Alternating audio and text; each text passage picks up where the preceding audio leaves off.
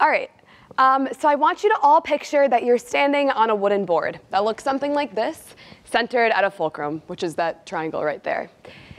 Okay, so this board extends infinitely on either side of you, and you are completely surrounded by people also standing on this wooden board. Now suddenly, everyone starts to move around and shift to a new position along the board.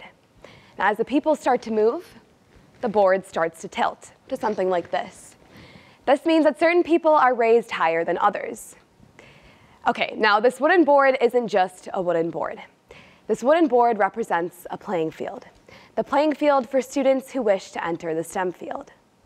You see, for a lot of us, like myself, who come from a background of socioeconomic privilege, it can be easy to forget that in the pursuit of a STEM career, our ideally level playing field isn't level at all. Instead, it's tilted, putting those at a socioeconomic disadvantage at the bottom of the board. So today, I want to talk to you about how socioeconomic status and the STEM field go hand in hand, and some of the steps that we can take to level this playing field. All right, so I want to start by talking about how I got interested in this particular topic. So I kind of already mentioned that I haven't faced too much socioeconomic adversity myself in my life. And as a matter of fact, a lot of the things that I'm going to be discussing today are things that hadn't really occurred to me until pretty recently.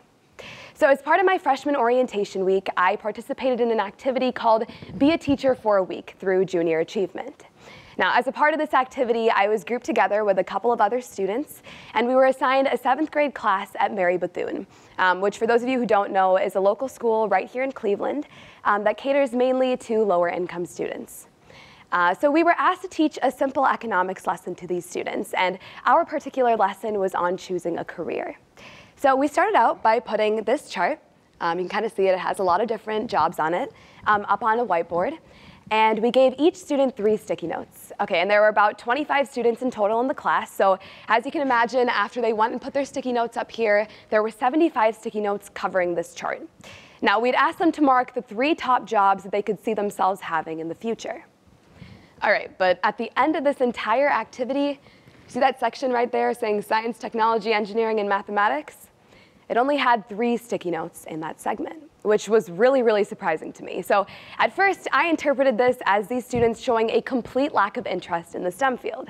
But then me and my fellow students went around and we started talking to these kids, and we found out that while a lot of them thought that it would be cool or interesting to be, say, an engineer or a researcher or a mathematician, they'd instead chose fields like electrician or mechanic, things that they viewed as being possible or within their grasp.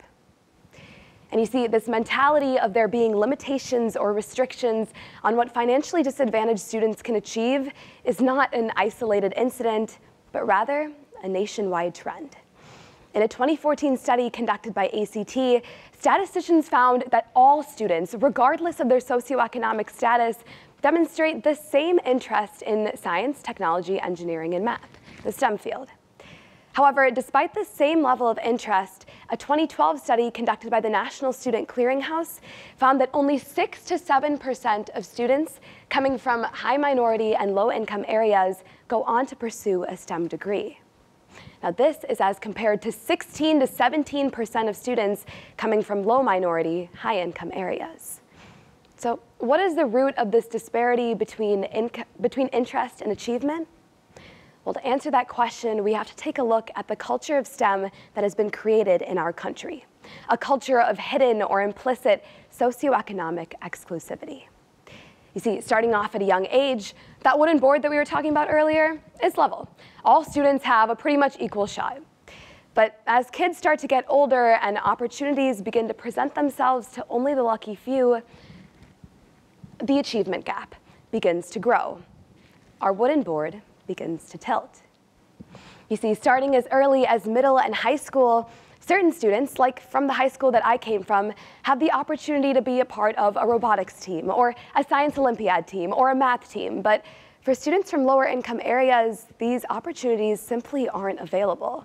And even if they were, that doesn't necessarily mean that they would be able to take advantage of them. You see, as 2016 data from the US Bureau of Labor Statistics reveals, a lot of these students coming from lower income areas spend the majority of their outside of school time working part-time or full-time, a lot of times as a necessity to help support their families. The wooden board tilts. Now, starting off in high school, prestigious universities like Harvard and MIT offer summer courses and camps for those who can afford to pay the premium. Now, for affluent students, this is a great opportunity to gain more experience in the STEM field and develop valuable skills, but for a lot of students, this just isn't a possibility. The wooden board tilts. Entering high school, there is a huge gap known as the digital divide in schools, where some students have access to technology like computer labs and personal computers for every student and charging stations, but where students don't have those opportunities, they enter college at a distinct disadvantage because they didn't have access to those advanced level engineering and technology courses as they were going through high school. The wooden board tilts. As if all of this isn't enough, familial expectations and pressures adds another dimension to this issue. You see, for a lot of students coming from lower income areas, they may be the first in their families to attend college, so they may not have role models to look up to or someone to push them forward. Also, this means that for these students, they don't have these role models who will be able to push them forward, as opposed to students coming from wealthier areas who do have these opportunities. A friend of mine, a senior here at Case, explains a situation where he didn't have any role models, and the expectations of his success in the future were pretty low. This makes it really hard to go on to college and pursue a career in the STEM field. The wooden board tilts further. You see, by the time students get to college, they face what seems to be a completely uphill battle, which can be discouraging and can cause them to not pursue a STEM career. As shown and even if they do choose to forge on and pursue a STEM career, the struggles don't end there. 2012 data revealed that students coming from low-income households are 50% more likely to drop out of STEM majors as compared to their wealthier counterparts. Now, social psychologists attribute this difference to these students not having a support structure at home or any kind of guidance that will push them forward. Now, at this point, you may be seeing this as a seemingly insurmountable struggle. How can we possibly revolutionize an entire field?